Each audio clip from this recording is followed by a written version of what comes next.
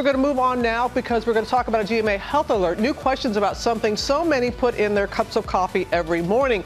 Millions of Americans use artificial sweeteners to avoid the calories in real sugar, but now a new study is raising questions about whether those sweeteners could actually make you gain weight, and that's why our senior medical contributor, Jen Ashton, is here. Yep. So what does the study say? Robin, this study sought to answer the question, do these non-nutritive sweeteners or artificial sweeteners that are typically 0 calorie, do they really do what they're supposed to do for the number on the scale? So do they lower weight? Do they lower body mass index? Do they lower waist circumference? Because some data suggests that they can actually do the opposite. So this particular report looked at 37 studies, crunched all the respective data, which had some limitations because of the methodology that each of those studies was done by.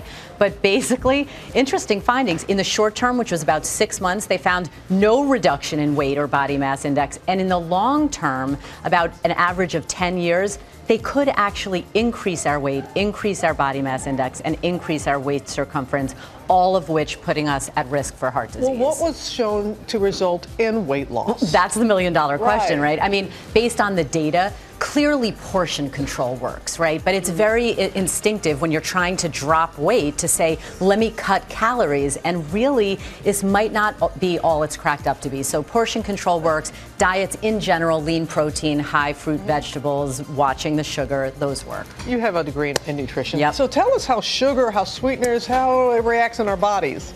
This is the interesting thing, Robin, is that people get very heated and very defensive of do. their particular type of sweetness, right? Their sugar, their artificial sweetener. We know from things called functional MRIs that in the brain, whether it's good old table sugar or agave or honey or anything with a chemical name, it lights up that reward center. And what does that do? It makes us eat more, want more, and we get into that vicious cycle. In the gut and in the mouth, there are some subtle profile differences between different types of sugars, but ultimately, they can all increase our waistline. Well, tell us, you hang in there, baby. You just keep hanging in there.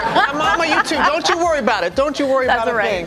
Is she on sugar? We'll keep the baby away from sugar. So what are your suggestions here? Look, I think everyone has to find what works for them, but in general, if you have a sweet tooth, and there's some evidence that that is genetically imprinted on us as early as when we're in utero. Do you have a sweet tooth?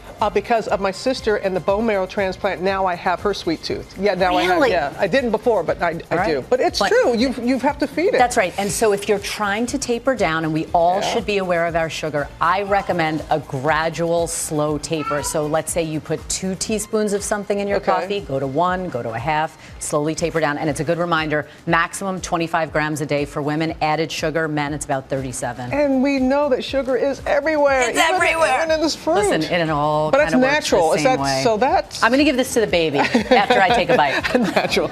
All right, Jen, thank you very much.